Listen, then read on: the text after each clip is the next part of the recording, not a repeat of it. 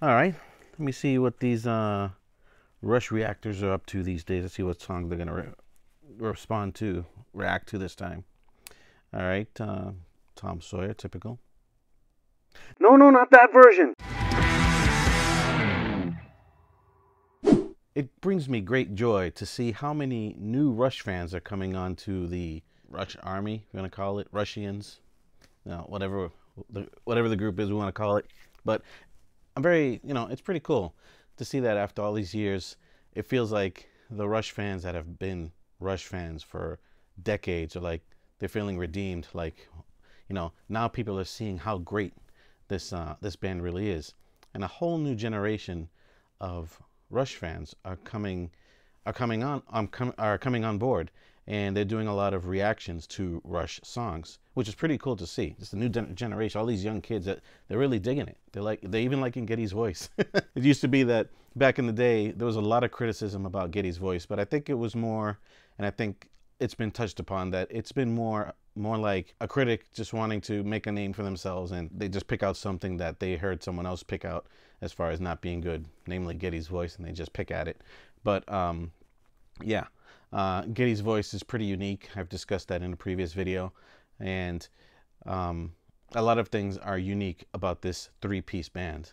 I think mainly it's because they're a three-piece band that people are so amazed at how much sound they can produce and how much multitasking these guys do, all three of them, that they're multitasking and just getting the job done, just sounding like more than three guys. So it's been pretty cool to see that. Rush has over 170 songs. I don't know, 174. I don't know what the exact number is, just a lot. And not only that, there's a lot of versions of a lot of those songs. So when I go to check YouTube and see any new reactions for Rush songs, because I find them pretty entertaining, I check to see what version of the song they react to. And sometimes they're right on the mark, but other times I'm like, oh, not that one, for various reasons. So I've seen enough of this to be like, okay, that's enough. So I'm gonna pick 10 songs that are pretty much get reacted to on a regular basis. Just 10, because like I said, there's over 170 songs, and maybe I'll do another video of another 10 songs, but these are the 10 songs that are typically most reacted to. And I'm going to tell all you reactors out there, if you're searching for a Rush song to react to, I'm going to tell you which version that you should react to first. And the links to each of those versions of those Rush songs will be in the description below. And for all of you Rush fans that watch this, I invite you to participate in this as well. If you don't agree with the version that I recommend, put it down in the comments and say why you think it's this version that I think you should react to first. But in any case, I've stipulated a few qualifications for these reactions. First of all, I'm going to recommend a version of a song to react to that I think, if they've never heard or seen the song before in a video, which should be the first version they should react to. It's not necessarily going to be the best version of the song. It may be, and I'll say it if it is. But as far as exposing the new Rush fan to the song for the first time, I'm going to list which version of the song it should be. And, obviously, if they want to see other versions of the song, they can obviously search for those and see them, because each of these songs has their own personality, and each version of the song also has its own personality. And I think it's just, as been mentioned by many of these new reactors to Rush fans, they're like, oh no, I'm going down a rabbit hole now. Yes, not only for each song, but but different versions of the same song they'll be watching and hearing. So it'll be pretty exciting. So what are my qualifications? What do these songs need to be so that the first reaction will be a great reaction? Well, it basically boils down to really one criteria, is that the song needs to sound clear. Everything needs to be clear about the song. The instrumentation, the instruments need to be clear in the song, and also each musician needs to stand out, right? You should be able to hear what each one is doing, but also the vocals need to stand out. And there's some muddy live versions where Geddy Lee's voice, it doesn't sound that good, or he didn't sing it that good, because in later tours, his voice wasn't as good as when he was a younger man. So most of those will be excluded. Because again, we're talking about the initial impression, first impression, reaction to a Rush song. And we want it to be the best impression. We want it to be the best version of the song. And then they can go off on a tangent for the other versions. So it has to be clear. And it could be a live version, you'll see. But a lot of times it's a studio version. Also, another thing to keep in mind is that I'm not going to recommend any lyrical videos. You know, videos with the lyrics. As much as the lyrics are an important part of the band and what they are, I think that can be left for another listen. If they like the song, you know, because it's about, to me, I think the focus should be firstly about the musicians themselves, how they present. And, you know, the lyrics will be taken care of by Geddy's vocals, right? If they're clear enough, they'll be able to hear it. And, you know, then if they want to see afterwards specifically what the lyrics are, the reactor can do that. Okay, so here we go. Here are 10 Rush songs that if a reactor is going to react to them, these should be the versions of the songs that they should react to first. And these are in no particular order. The first song we're going to talk a little bit about is Tom Sawyer. I said we're not going to go in a particular order, but that's probably the most famous song. Tom Sawyer, there's a lot of versions of that song out there, a lot of great versions, but I think a first-time Rush reactor needs to watch the studio video version, the original version from the studio as they recorded it in the studio. That video arguably is the best version of that song. You know, even with all of the live versions that they've done with that song, and they've played that song in every tour since, you know, from Moving Pictures forward, which it appeared in 1981. And there are some live versions that probably are as good, but this video shows them playing the song, the original song, in the studio, and it's remarkable. It's a sight to behold. It's a great video. So as far as Tom Sawyer goes, the first version to react to should be the studio video version. Next song we're going to talk about is Limelight. Limelight is also from Moving Pictures, 1981, just like Tom Sawyer is. And I think the best version of Limelight, well, I'm not going to say the best version of Limelight. I'm going to say the best version that a YouTuber should react to first should also be the studio video version. And I do have a favorite version of that song. It's not this one, but it's the studio video version. And like I said, the links will be below. This version is the best one to introduce someone to this song for the first time. Again, it just shows them in the studio. This is the actual recording that appears in the studio Moving Pictures album, and they're having fun playing it. They're smiling and they're doing their thing. And, you know, Alex Lifeson, one of his favorite and best guitar solos of all the catalog. So it's fun, and it's a great way to introduce someone to Limelight, the studio video version. Next, a song that's pretty popular to react to by Rush reactors is Xanadu. And to me, unquestionably, the best version to react to first is the live video version off of Exit Stage Left. That is the best version. I mean, that's the best version of all, in my opinion. And there'll be a card appearing at the top showing how I reviewed that song. And I think you can do one of two things. If you're a reactor that wants to react to Xanadu, either react to, you know, the live Exit Stage Left version, the video, or just go to my link and you'll see, not only will you see the greatness that is what a three-piece band can do, but also you'll see how they do it. I actually go through, you'll see pop-ups showing everything that they're doing to create that expansive landscape of a song that is Xanadu. So if you're going to react to Xanadu for the first time, it should be the live video Exit Stage Left version. The Spirit of Radio, that's another song, Rush song, that a lot of reactors choose to react to. And I think, you know, there are a lot of good versions of that song, but I think for a first-time reactor to that song, I think it should be the studio version, studio audio, like from the Permanent Waves record. You can just hear it, and it's a great version of the song, the original. I don't know if it's my favorite version of the song, but I think for a first-time reviewer or a first-time reactor, That's a great one. And there is an animated version. Don't watch that one first because you'll be too distracted. um, you can watch that after you watch just the original studio version, the audio version. That is a great version to react to first. You're going to love it. Another song that a lot of Rush reactors react to for the first time, Red Barchetta. That's off of the Moving Pictures 1981 release. And I think the best version to react to for that song is the Exit Stage Left live video version. Yeah, that's the best version. I think it took the song to a whole other level. Rush did when they played it live on Exit Stage Left. The song on the studio version of the song is pretty good, but I think not only will you get to see how well played that song is live off of Exit Stage Left, but the lyrics, how Geddy sings it, it's crystal clear. The story is a fantastic story, and the way the three guys portray it, not only instrumentally but vocally, and the lyrics, you'll hear them pretty well, and it's an experience. So I think the best version to react to first of Red Barchetta is the Exit Stage Left live video version. Next we have Working Man.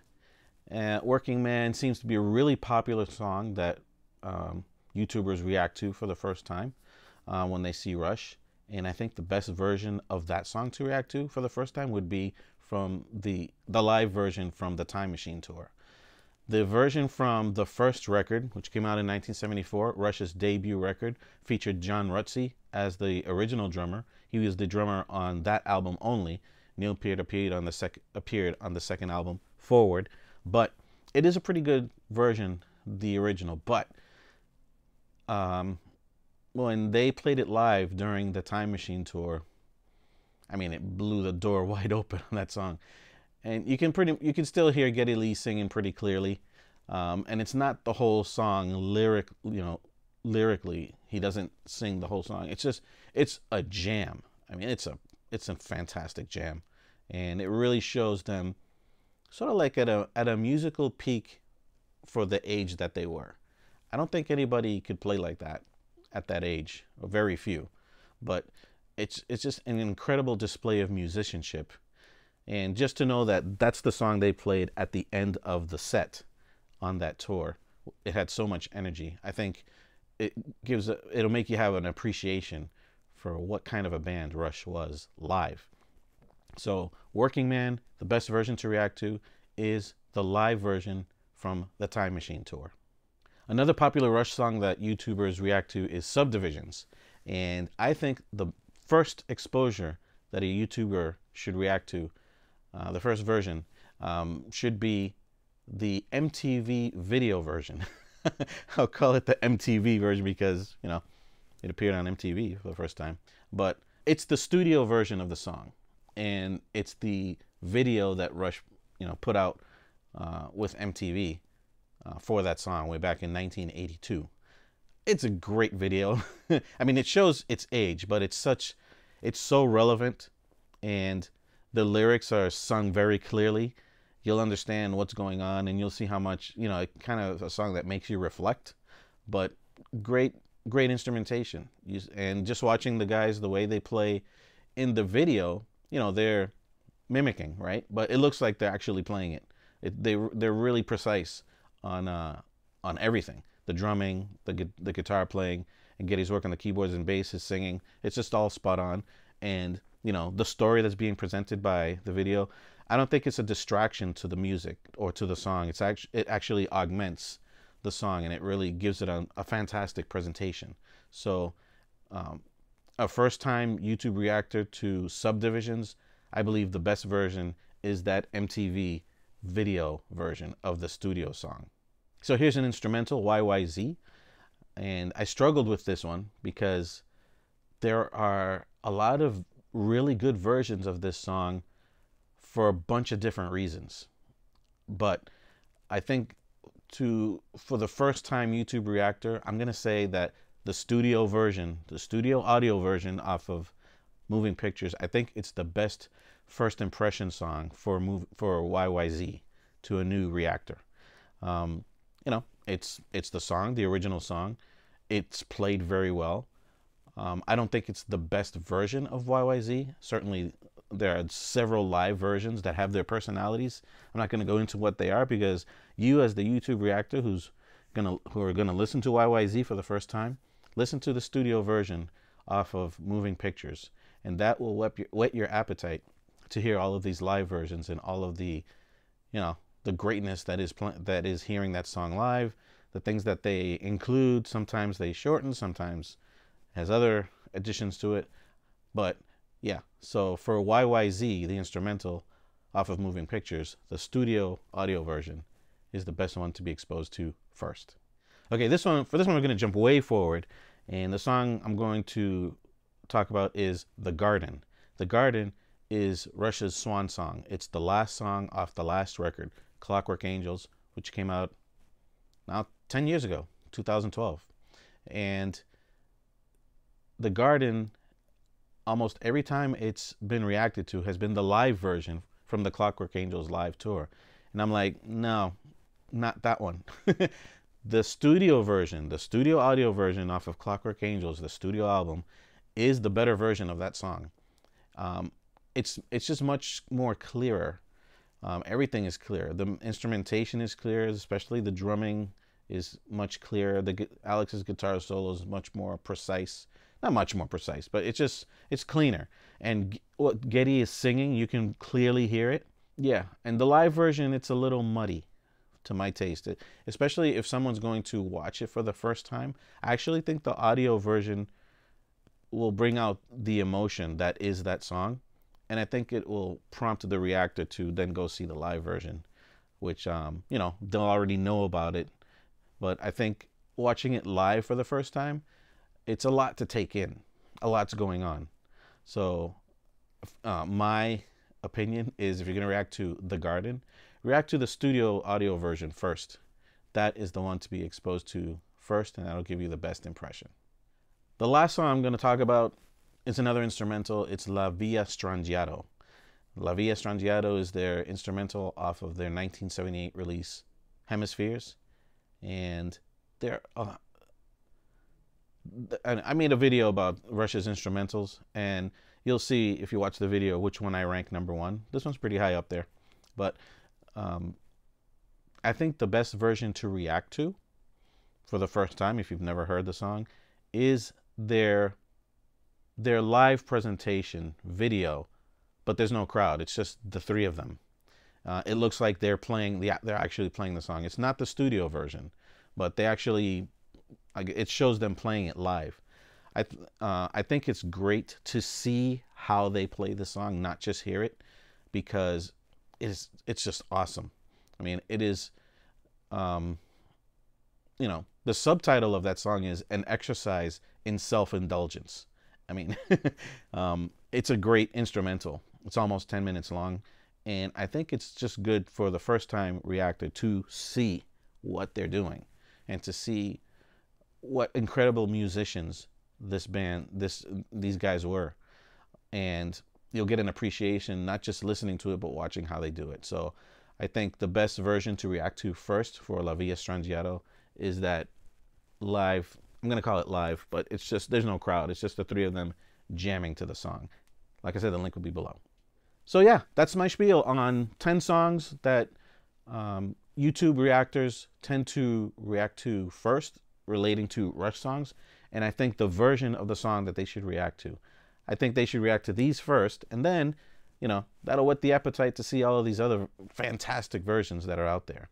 And like I mentioned earlier, if you are a Rush fan, you've seen all these songs already, and you have your opinions as to which version of these songs the newbie reactor should react to first. Put it in the comments.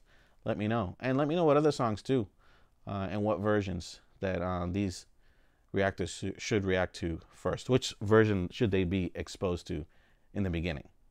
So if you want to know what my favorite song is from each of Rush's studio albums, click on this video right here. And if you want to know what video YouTube recommends that you watch from my channel, you can click on that video over there. This is Omar of All About Rush. I'll see you in the next video.